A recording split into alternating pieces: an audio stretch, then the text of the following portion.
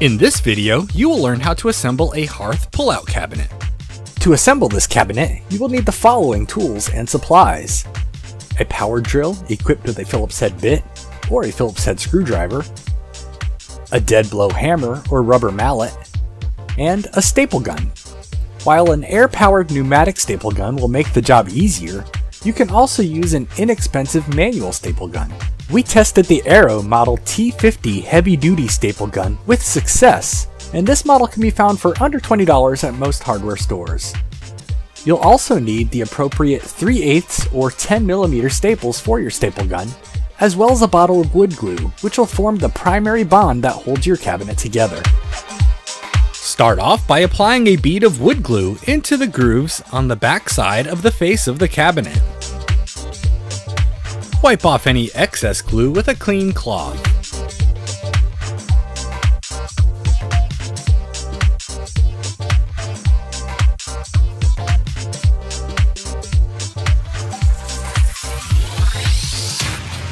Slide the side panel into place in the groove and secure it using 90-degree assembly brackets. Remember that the actual location of these brackets is not as critical as just getting a good snug fit. These brackets are just there to hold everything in place while the glue dries. The glue is what will form the primary bond that will hold the cabinet together.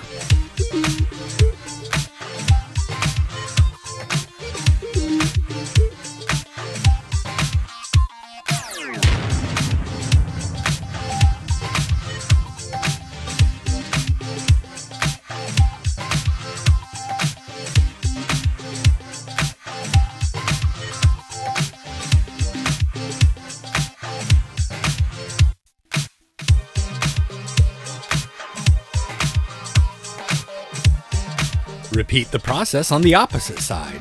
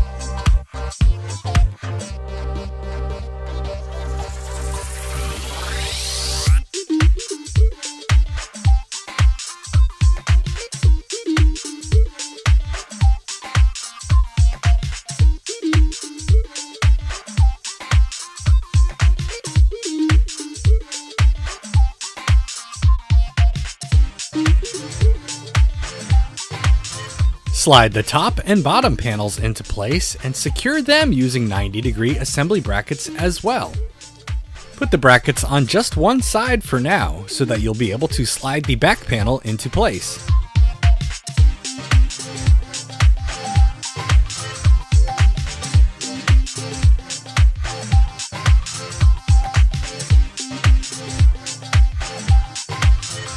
Slide the back panel into place and ensure that it is a good snug fit all the way around and that all of the edges are flush.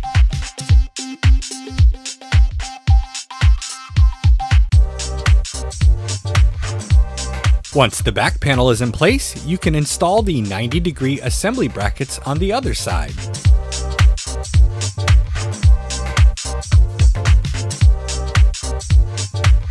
Do the same on the opposite end of the cabinet.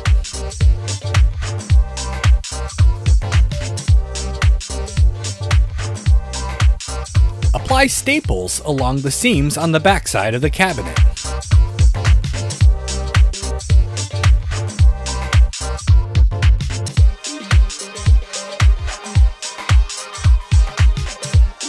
Secure the back side of the cabinet with 1 3/4 wood screws in the pre-drilled holes.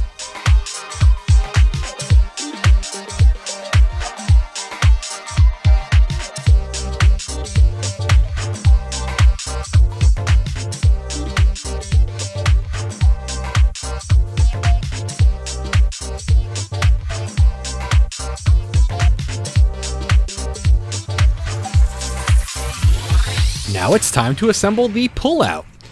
Apply wood glue into the dovetails as shown.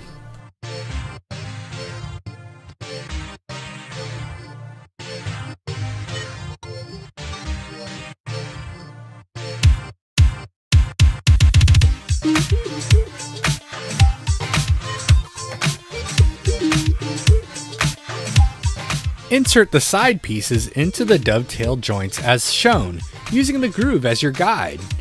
You can use a rubber mallet or dead blow hammer to ensure a flush fit. It's very important to make sure that these joints are flush so that nothing will rub when the cabinet is opening and closing.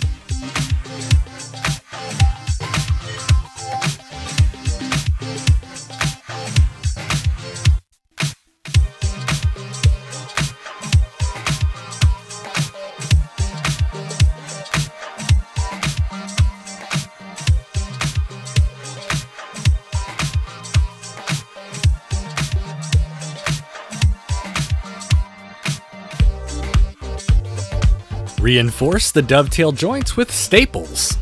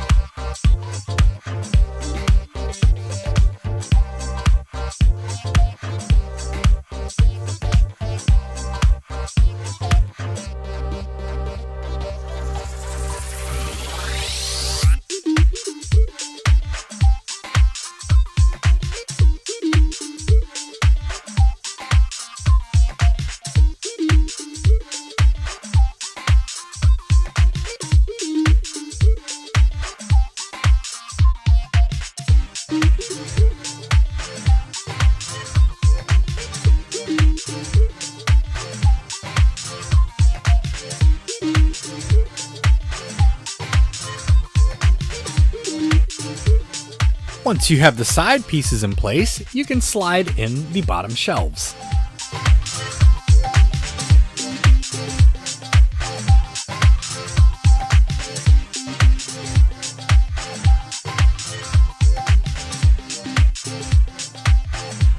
Now you're ready for the back pieces. Apply some wood glue into the dovetails before inserting it into place.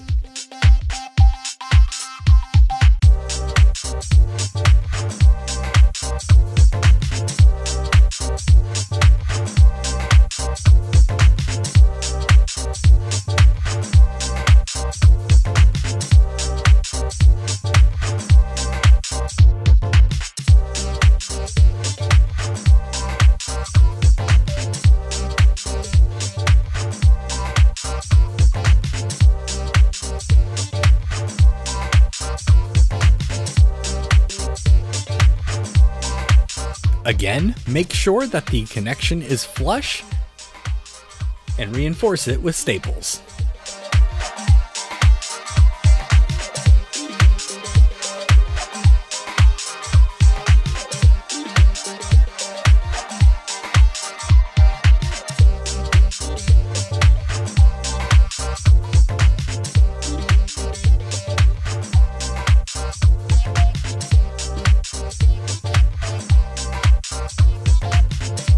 Next, insert the plastic rail supports into the back of the cabinet using the pre-drilled holes as shown.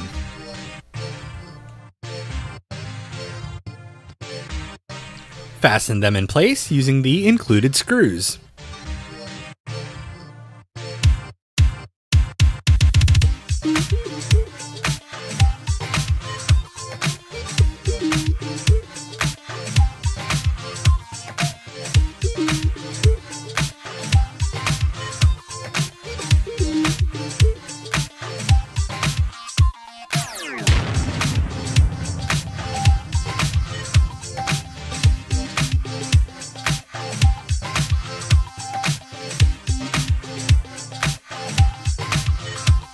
Now we'll connect the metal drawer glide rails into the plastic guides. Here's a close-up of how they connect.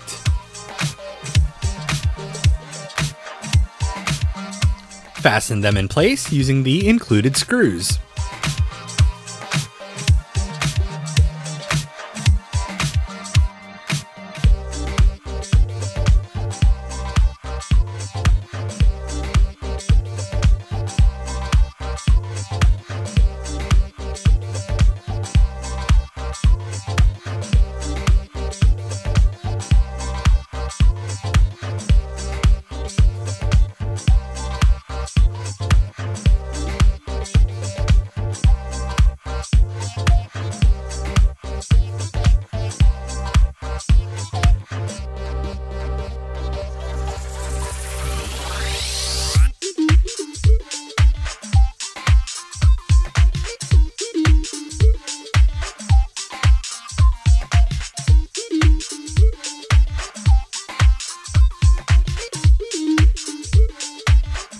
Now it's time to put the pull-out onto the drawer glides. A helpful tip is to prop the backside of the cabinet up slightly so that the drawer glides will stay extended while you insert the pull-out.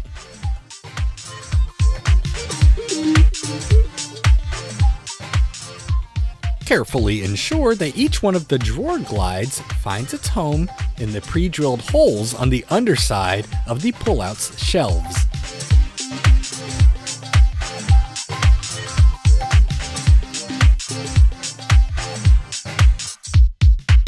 Finally, install bumpers onto the back side of the pull-out's face in each of the corners.